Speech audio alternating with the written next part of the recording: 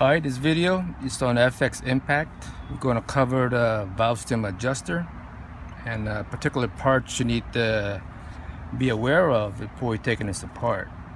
And two issue I had when removing this piece here. Alright, there's a hex head on top.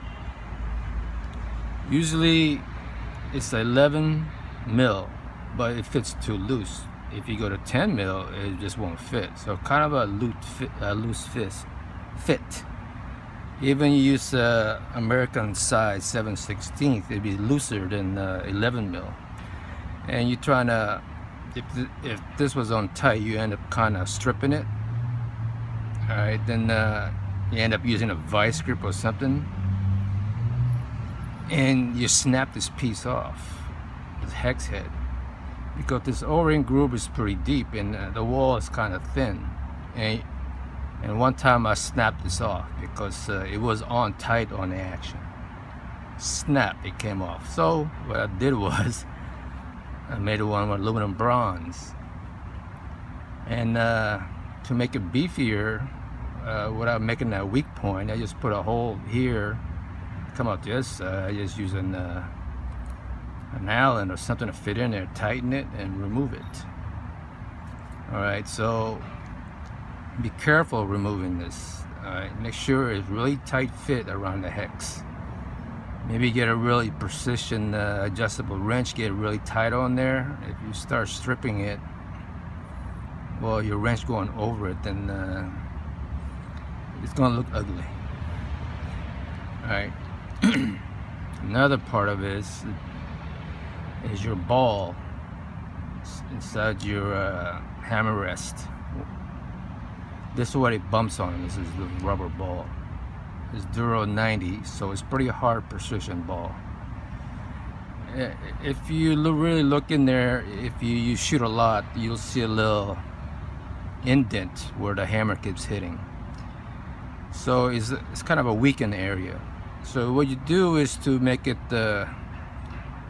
back to normal stock form. You just kind of rotate the ball to the other side or beside it to get a harder surface again. All right. Usually to remove this ball is to remove this screw. Get something in there to push the ball out. The ball usually is greased from stock form, but I usually leave it dry because I don't want no movement in there. Will absorb a lot of impact. So you just kind of press it back in. Right. Sometimes with no grease, it's kind of hard to push in. Right.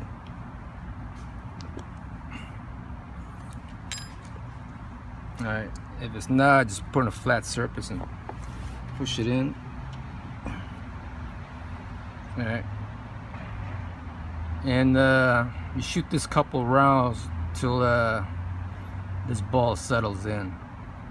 Alright, then you tighten your screw back on. The screw is to prevent this this threaded bushing from moving. Alright, if that bushing moves, then it's hard to remove this off and on.